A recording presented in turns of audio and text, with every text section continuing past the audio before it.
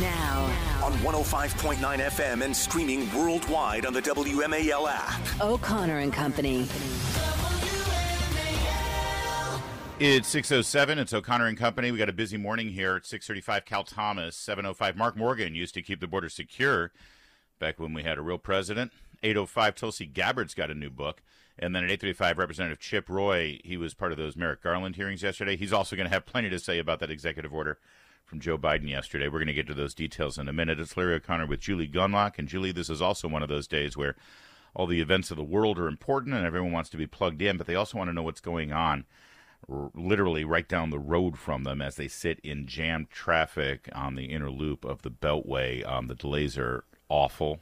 Silver Spring, Georgia Avenue was a deadly crash that occurred overnight. It's been shut down as the investigation continues, and we will have updates every 10 minutes on the 5s with Jamie Whitten. We will do it like clockwork so that you're up to speed on that, and then we're going to keep you informed while you're sitting there. And even better, if you haven't left yet, see if you can work from home, and just keep it on WMAL the entire time. But it's one of those days. I'm happy I'm not in the middle of it. We often complain about the hours that we keep and how early we have to drive in to do our job. But there's some advantage of not being part of the morning commute hours because I would be losing it right now if I were stuck in this. Well, you just think of the people trying to get to their flights or have important meetings. I mean, there are people who just can't simply work from home this morning. It's you have to endure this. It's tough. Absolutely awful. Absolutely awful. All right. So President Biden signed an executive order. We gave some details of it yesterday. The Biden-Harris administration's actions to secure the border. And his post on X said, I would have preferred to address our issues at the border through bipartisan legislation because that's the only way to actually fix our broken system. But Republicans in Congress have left me no choice. Oh, the lies, the damnable lies.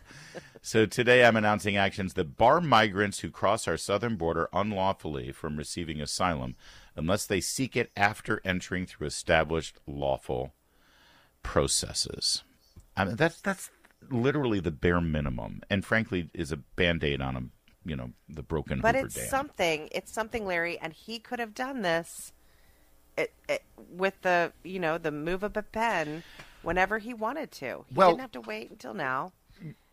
Correct, but let me just say he caused this with the move of a pen. Yeah. On day one. He terminated the construction of the border wall. In fact, we have the supplies to complete the wall sitting there, getting rained on, doing nothing. He purposely stopped the process. He eliminated the declaration of emergency on the border. He eliminated Remain in Mexico. He eliminated all of the processes that were put in place when he came into office with the stroke of the pen. And a lot of people are pointing at this and saying, he said for months that he couldn't do anything, and now he's doing something. Aha, see, it's a lie. No. Go back a little further. Yes, it started when he took 94 executive actions in his first 100 days to dismantle any semblance of order at the border. But then he spent 3 years denying that there was a crisis. Right. Let's not forget that. Let's not forget the lies and the gaslighting, saying, well, we have a completely orderly process at the border. This is not chaos. This isn't a crisis. No, we're solving the problem. We had chaos before under Trump. Now this is what we want. And in his announcement yesterday, Joe Biden mumbled through his prepared statements. I've come here today to do what the Republicans in Congress refuse to do. Take the necessary steps to secure our border. Yeah. The necessary steps to secure our border. I'm sorry, is Congress responsible for the border? Of course not.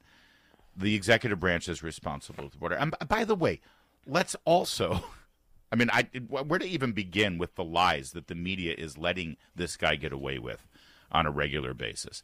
Let's not forget, going even before him denying there was a crisis on the border, here he was, when he was running for the nomination, trying to get votes from Democrats, answering a question from Jorge Bonilla of Univision about the border. What Latinos should look at is comparing this president to the president we have is outrageous. Number one, we didn't lock people up in cages. We didn't separate families. We didn't do all of those things. Number one. Number two, Number two, by the time this is the president who came along with the DACA program. No one had ever done that before. This is the president who sent legislation to the desk saying he wants to find a pathway for the 11 million undocumented in the United States of America. This is the president who's done a great deal. By the way, he's of course muddling things. He's talking about Obama. He's trying to compare Obama to Trump. All right. But because of the way he's saying it, he don't know who he's talking about. So I'm proud to have served with him. What I would do as president is several more things, because things have changed. I would, in fact, make sure that we immediately surge to the border. All those people are seeking asylum. They deserve to be heard. That's who we are. We're a nation that says if you want to flee and you're fleeing oppression, you should come. I would change the order that the president just changed, saying women who were being beaten and abused could no longer claim that as a reason for asylum. And by the way, retrospectively, you know, the 25th anniversary of the Violence Against Women Act is up. The Republican Congress has not reauthorized it. Yeah, Violence Against Women. Anyway, you hear him saying, we will immediately surge to the border. We will open up terms for asylum. We will let anybody in. That's not who we are, right? That was Biden when he was trying to get Democrat votes for the nomination. This goes all the way back. This is not just some new revelation that he's had, that he's doing something because Republicans have failed. This has always been his plan, and he telegraphed it. Well, and it's interesting. I mean, again, I think this is all about the election coming up. Obviously, we all know that. And when you look at, there's this new Axios poll that says that the popularity among Latinos of building a wall or fence on the border jumped from 30% to 42% between December 2021 and March 2024. Showed that 64% of adult Latinos polled supported giving the president authority to shut down the U.S. border. He knows that he's hemorrhaging Black and Latino voters. He knows that they are really uncomfortable with his handling of the border. And so, again, this is just a political move for him to show that he's suddenly becoming harder on the border, or going to do something on the border so that he can appeal to these voters. We're averaging over 4,000 people illegally crossing a day. This new executive order allows the president to completely shut down any border crossings if it reaches over 2,500 a day, which, by the way, is just under 1 million a year. Well, how about 0 a day? Okay, so let me just be clear here. We have a law right now that says you can't illegally enter our country.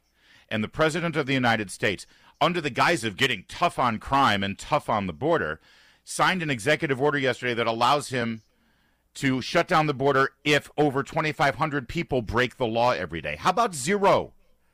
How about 0? We got 0 tolerance on everything in this country, but we can't have 0 tolerance on people illegally crossing the border? Bill Malugin for Fox News covers the border on a daily basis. He's got a great analysis of what this executive order does, and more importantly, what it doesn't do and what they're lying to you about. We're going to break that down for you in a moment. We've got Mark Morgan coming up. We've got Chip Roy coming up. We're going to get to all of that so you're informed and you know exactly what's going on, because the mainstream media, they're not giving you news. They're giving you propaganda. Over here we give you news, and we help you make sense of the news as well, as you know. So we'll continue in that vein in a moment. First, though, very busy day on the Beltway and on your morning commute at 6:15. WMAL traffic and weather every 10 minutes. First on the 5s, Jamie Whitten's in the Weeknights with Mark Levin, 6 to 9 p.m. On News Talk 105.9 WMAL, making sense of the news. I've come here today to do what the Republicans in Congress refuse to do. Take the necessary steps to secure our border. God, he barely understand what he's saying. But he's finger pointing, he's blaming. He literally created this crisis. Yep. Everybody knows it. And by the way, I want to reiterate what I said yesterday. If, in fact, he does, which I don't even think he will, but if he does shut down entry at any of our ports of entry and it forces people to stay on the other side of the border, you realize, of course, that since he hasn't negotiated a Remain in Mexico policy, since he hasn't worked with the Mexican government because he destroyed that, he's actually creating another humanitarian crisis. Exactly. And despite public perception, we actually do care about that. These people have been promised. They've been sold a bill of goods. They've said, come here and we'll let you in. That's what Biden's position has been up until yesterday afternoon. So they've paid $10,000 to human smugglers and sex traffickers and drug smugglers to get across the border. They're going to get here. They're going to be turned away. They're going to be stuck. They're going to be living in squalor on the other side of the border, and Mexico's going to have to deal with them now. This is another nightmare that Joe Biden is created for his own lamentable political future. Not only has he created a humanitarian crisis sort of on the border of people in limbo, not knowing where they're going to, this is it. We're going to see this sort of drone footage of people under a bridge again, right? In this squalor and mess. But unaccompanied children and minors are exempt from this order. So they are they've just conveyed to the cartels the way in which you get these people over is That's right. Use kids. Put an adult with a kid and That's they go right. over the border. And I mean, this is the way to create a child trafficking network, and they're doing it, and they're going to have the help of all of these charities out there, and these cartels are going to take advantage of this. Yeah. It's absolutely sickening. You want to get into America without having to stand in line and doing it the legal way? Bring a kid with you. Abuse children, and that's your ticket in. According to the White House, they will bar migrants who cross the southern border unlawfully from receiving asylum. They should have been doing that from day one. And again, you didn't need Republicans in Congress because that's already the law. You just chose not to enforce the law. Number two, literally there was no new legislation needed for that. Number two, strengthening the asylum screening process. Well, okay, that sort of admits that we had a problem with our asylum screening process, which they've been denying up until now, right? Next, new docket to address cases and make decisions within 6 months versus 6 years. He said he was going to do that before he became president. Remember, he said, we're going to, again, the whole surge to the border, which is a stupid word to use. We'll surge to the border, new judges so we can process people quickly. What took you so freaking long? Revoke visas of CEOs and government officials who profit from the exploitation of vulnerable migrants. That is an admission that people have been exploited by individuals. They've denied that up until now. Expanding efforts to dismantle human smuggling and support immigration prosecutions. Why not do that on day one? And by the way, a good way to keep people from being human smuggled is to not allow them across the border in the first place. No reason to smuggle anyone if you enforce the laws. Oh, and I love the last one, seizing fentanyl at our border. Why haven't you been seizing fentanyl at the border? Right. And why do you? And again, you don't need Republicans in Congress to actually enforce drug smuggling laws. Those laws are already there. We need a new law to keep people from crossing the border with fentanyl. Otherwise, our hands are tied. There's nothing we can do. Mr. President, there are actually laws in place right now. You don't need a new law. This is a pattern with Democrats. There's a need problem. They have a Republicans. new law. They don't enforce the law that already exists. That's right. It's a Bill pattern. Maloogian, as I mentioned, Bill Maloogian covers the border. He says, let me just read this real fast. In no way can Biden's executive order be described as shutting down the border. It bans asylum to some illegal crossers, but with some exceptions. It does not stop or slow the up to 1,500 immigrants per day released into the U.S. via Border Patrol One app at ports of entry. It does not. They're using an app right now to sort of just stream through the process. It's like being on or what's the clear? They got the clear aisle there, like a TSA. Yeah. Does not stop or slow the up to 30,000 illegal immigrants per month flying directly into the U.S. That's right. By the way, this has nothing to do with people who fly in and then claim asylum and get caught in, because they are not caught on camera. This is all about the photo op, right? Unaccompanied children, minors are exempt, as you already pointed out, Julie, which emboldens child trafficking. Asylum has already been banned for most illegal immigrants who cross illegally since the end of Title 42 last year. Remember that whole thing? And that hasn't stopped them from coming. The highest numbers in recorded history were at the end of 2023. The order may speed up removals to countries we can deport easily to, like Mexico and the Northern Triangle countries, but there's been no explanation as to how the administration will be able to begin mass removal of illegal immigrants coming from another hemisphere with governments that don't cooperate with the U.S., like China, where we've seen huge numbers of people in the California southern border. So this is nothing. I've been calling it a Band-Aid on the Hoover Dam. It's not even that. It's not even that, and it was all for show, and you didn't hear any criticism or any critical analysis on mainstream media. They're taking his talking points and his propaganda because that's what they do. Yes. Thankfully, though, all y'all are smarter than that, and you know that this is nothing, and it's not going to help him. And all he wanted to do was be able to stand up there with a big poster behind him and the American flag and slur his way through another damnable lie about Republicans. I've come here today to do what the Republicans in Congress refuse to do. Take the necessary steps to secure our border. Did you understand half of those words, by the way? No, I didn't. Mashed potato brains. Coming up, I get I'm so angry about this. Coming up, we have Mark Morgan at 7:05, who actually had a secure border when he ran things there at Homeland Security, and we also have Congressman Chip Roy of Texas joining us at 8:35. Right now, it's 6:23. Now On 105.9 FM and streaming worldwide on the WMAL app. O'Connor and Company.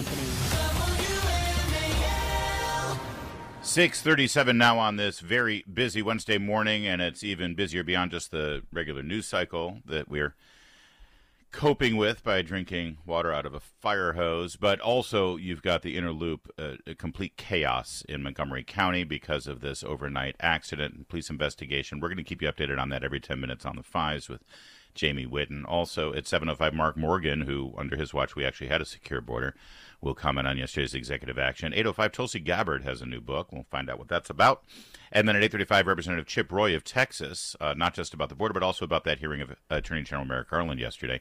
I'm Larry O'Connor alongside Julie Gunlock. Good morning, Julie. Good morning. Good morning. Cal Thomas joins us. And Cal, I think it's fair to say over your years covering Washington, D.C. at the highest possible levels of the federal government, you have seen your share of cynical political moves.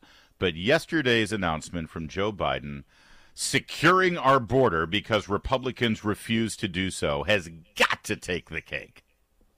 It does. It takes the cake, it takes the donuts, and it takes just about anything else Every you can baked goods you can think of. That's right. I mean, here's a guy who for 3.5 years said, I don't have the power. Now, he had the power to do away with all of Trump's executive orders, but suddenly he lost the power like he was hanging out with kryptonite or something, and lost all the power to enforce the laws already passed by Congress, didn't have the power to use executive orders, and then somebody told him, because clearly he was taking a nap at the time, that you do have the power to issue executive orders. So that's fine, and the executive orders he issues are something like applying a Band-Aid to somebody who has just cut his artery open. It does nothing. I thought Speaker Mike Johnson had a good response to this. He said the executive action does nothing to end parole abuses or catch and release. It continues the administration's abuse of the CBP-1 app, does not re-implement Trump's successful Remain in Mexico policy, and on and on and on. They got a 2,500 cap. What are they going to have, a Border Patrol agent there? There's one. They're going to have one of those little clicking things, you know. They click one. There's two. 29, 2,500. That's it. Okay, no more, no more. Do you think they're going to stop? They're not going to stop. It's crazy. Yep. Cal, will this work on the American public, though? We know that the mainstream media is all going to go in on this. Oh, you know, Biden's really doing this. He's doing this because the Republicans failed to act. We know this message. Yeah. Is this going to work on the American public? I mean, this is gaslighting at its finest. Do you think the American public will believe this? No, I don't think so, Julie. I think people, the issue is already fixed in their minds. You look at the polls, immigration has been up there at the top and far above many other issues for months, and people are really concerned about it. There's a form of censorship going on. You're right. You look at the papers this morning. Washington Times has it on the front page. Very well done. The Washington Post, at least on the electronic version I see, the story's not there at all. It's buried, of course. That's why they're losing $70 million. They don't report the news. They just report their opinion. Same with the New York Times. They're all the same. So all the media is big on it, but the people get it. They can see the pictures. They understand what's going on. They understand that these are people getting cheap labor jobs. They're coming into the country illegally from all over the world. And let's not forget the two promises that Barack Obama and Joe Biden have kept more than any other, and Biden recently repeated it. We're going to fundamentally transform America. Well, I want to know from what to what. There are people in this. We're doing pretty fine, I think. In the old America, you got your D-Day America, you got those family values America, and they look pretty good to me. Yeah, we had some problems, but we were moving forward. This moves us backward. Yeah, no one needs fundamental transformation in this country in any way whatsoever. Cal Thomas is our guest syndicated columnist, and after several years, we finally had some tough questions focused at Anthony Fauci. with regard to some of the horrible decisions that were made, not based on science, that we're now finding out later, like social distancing, like masking, like the vaccine mandate. They sort of made it up as they went along. But, of course, the way they treated people who objected and challenged and questioned whether it was the right thing to do was atrocious. Were you satisfied by how this hearing went, and do you think this is where it ends, Cal? No, no. I think, if you think back, and first they told us you don't need masks. Then they said you do need masks. Then they said vaccinations would absolutely keep you from getting the virus. Then it didn't. I got my 3 vaccinations, my 2 regular and my booster, and I got the symptoms anyway. I didn't get a bad case of it, and it went away because I took this other stuff, this Paxlovid. But the real problem was, I think the public would have had more credibility in these statements if they didn't make each one of them sound like fact. Yes, I am science. This is absolutely the way you should go, and then a week later contradict what you just said. The CDC, I think, has ruined in its credibility. I think the NIH has got a lot of credibility to reclaim. If they would just say, look, folks, we're all in this together. We're working along. We're doing as best we can. We're doing what the science tells us today. Yeah. Have patience with us. But they didn't do that. No, they turned public health policy into a political weapon. And Cal, I don't know how where you stand on this. I don't think any of it would have happened at the level and degree that it did if it weren't a presidential election year. I think they tried to make people miserable. They tried to scare them and tried to instill in them this idea that Donald Trump was irresponsible and can't be trusted with a major crisis like this. And I think they did it on purpose. A lot of it was done on purpose to sow these seeds of fear. Well, I think if you just tuned out of the media in an election year, with the exception of WMAL and my column, of course, then you'd be a whole lot better Amen off. to that. Amen to that.